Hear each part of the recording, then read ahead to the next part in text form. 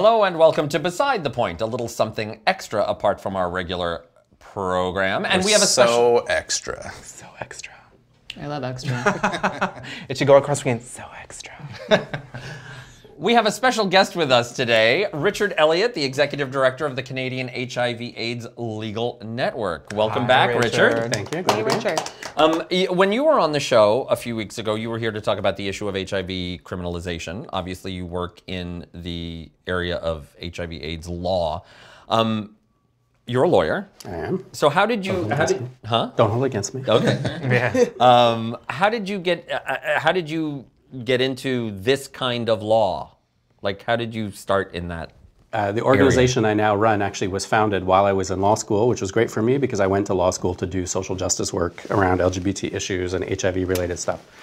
So it was a great opportunity that just came at the right moment. And for 25 years now, we've been advocating for the rights of people who live with HIV and also for various communities that are particularly affected by HIV. So obviously gay men, sex workers, people who use drugs, people in prison, etc. Right. When you were on last, a lot of the issues around HIV criminalization were around the issue of stigma, the stigma of being HIV positive.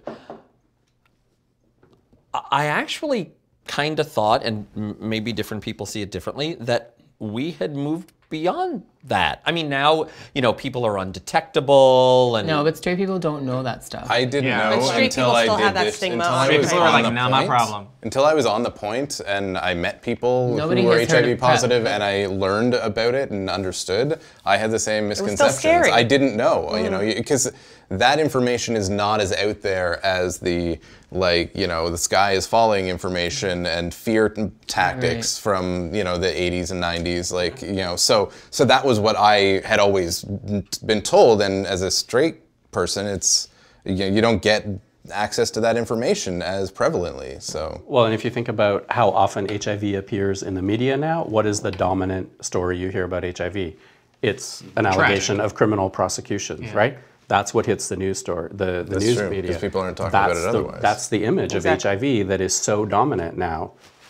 And so it's not surprised that HIV stigma is reinforced by that, which then of course means that it's harder for people to go get tested because there's all the stigma surrounding HIV on top of the fear of what the result might be, fear of corrupt prosecution. So this is actually a sort of vicious cycle that's undermining public health. So unfortunately, we're not free of HIV stigma, and that includes in the gay community. We still unfortunately have a lot of HIV stigma among gay men too, right? I was curious if it's different in the gay community versus in the straight community, particularly women who are at risk.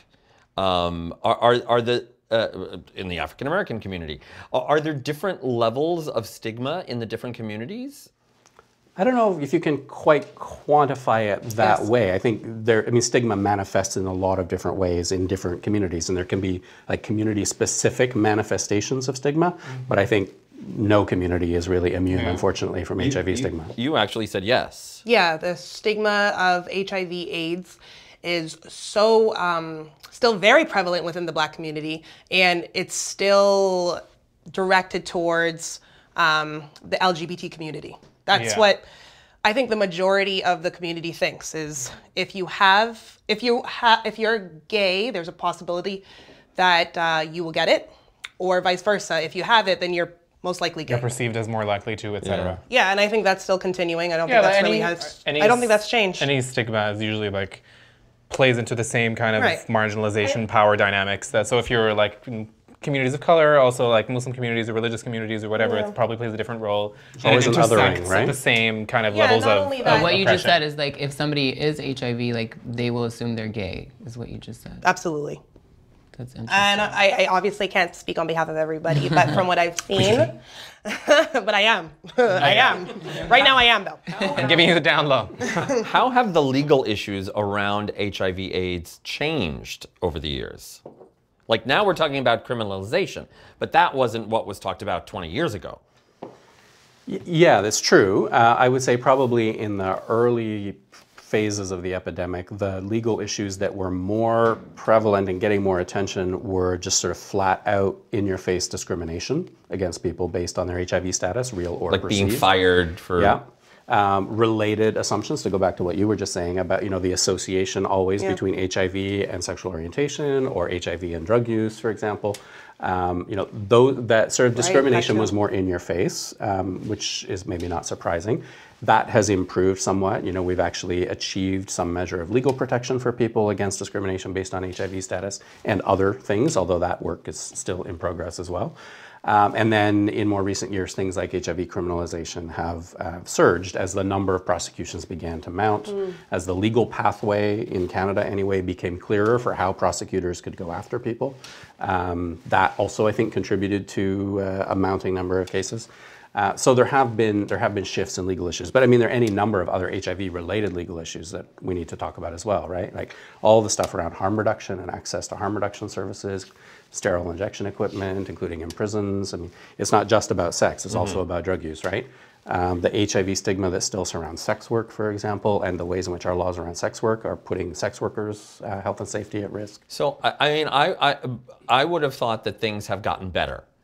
Then I hear you talking, it's like, oh my God, they're not, have they? They've probably They have, gotten on better. balance, yeah, things have Not where gotten it should better. Yeah, I mean, there's been a lot of human rights advocacy, and that has had a real impact, and we shouldn't discount that, but that doesn't mean the work is done, right? I mean, the things that we still have in our immigration law, which hopefully we'll get rid of soon, that actually keep people with HIV from being able to immigrate to Canada, for example, based on outdated science and very certain kinds of racist assumptions.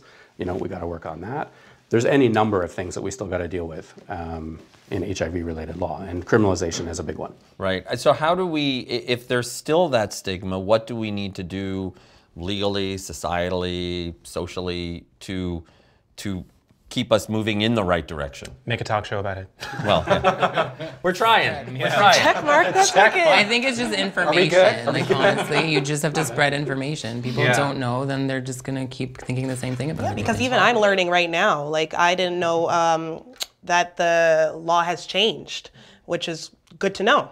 And so I'm learning some as laws well. has changed for the better, and some laws have been changing For the worse. For the worse, Either way, right? didn't know.